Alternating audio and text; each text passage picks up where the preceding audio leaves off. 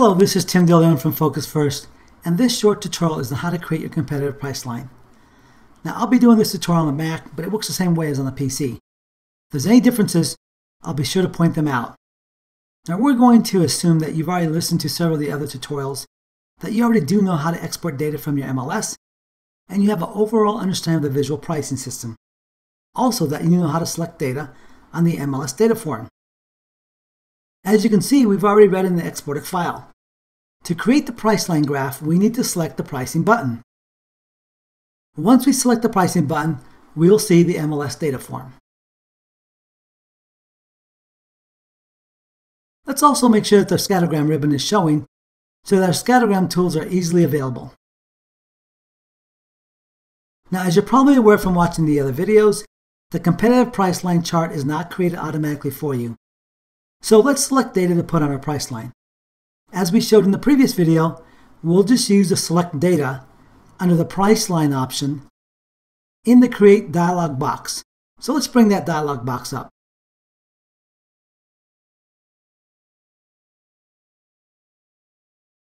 Of course, the default is to select all the status activity that's sold in the last 6 months. As you may recall from the Selecting Data video, for the price line, we want to select properties that are comparable in size. So we'll look at all the properties that are within plus or minus 10%. For this sample, we'll select 2,800 as the total square footage.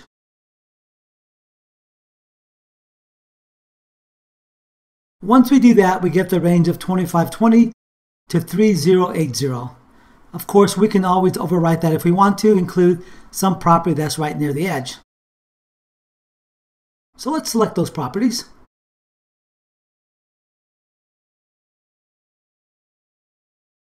Now we can see the selection that was made, and as you can see, we have several properties that have been selected. Now let's assume that we're looking at pricing a two-story property. Usually when I'm pricing a two-story property, I only want to compare it to other two-story properties. So let's sort on two-story properties, and let's get rid of the other floor plans so we will only show two-story properties on this price line.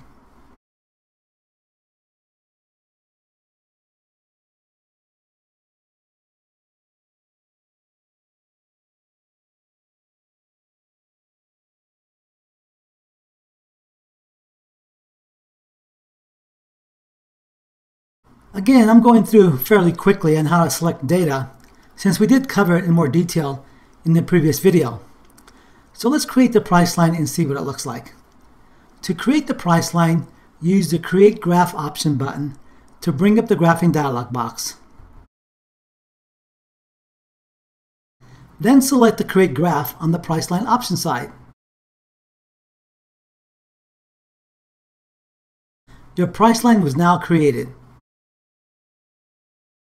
Now, to find the price line, we notice there's a new tab down below here, which is labeled Price Line. When we select this tab, we'll see the price line chart.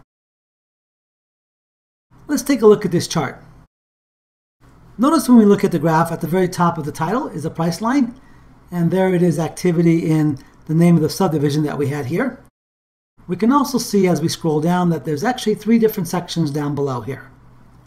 There's the sold properties, the for sale properties, and then down below is the did not sell or withdrawn and expired properties. Each of the tick marks here represent a property. On this chart, we show the properties that have sold. Each tick represents a property that was sold. Notice that in this box, it shows a price.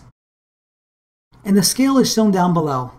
So for this case, each of the tick marks represent $1,000 in price.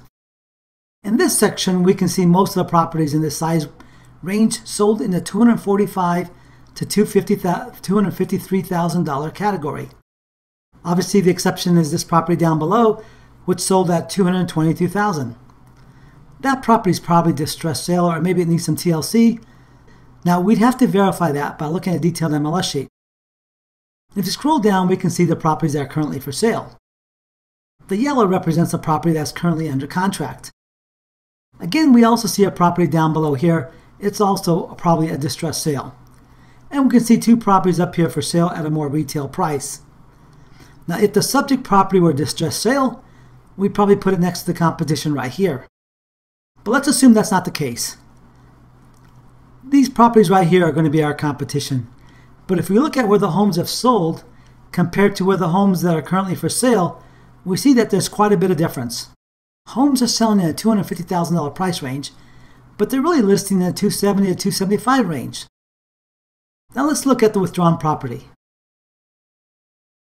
Here it is right here. Notice that it's at the current place where the properties that are currently on sale are at. So if we want to get this property sold, if we had a new listing, we'd want it listed below the competition. Matter of fact, for this case, we'd probably want to list it probably somewhere near the $260,000 price range. If we listed it at $260,000, we'd look like we were a pretty good deal compared to the competition. As you can see here, if we list at $260,000, we're going to look like the best deal in the neighborhood. So when you present this to your customer, the script we like to use is, here are your neighbors, and here are your neighbors that are moved. Which do you prefer to be with? Thank you so much for watching this video. Be sure to watch some of our other videos, and don't forget to press the like button below.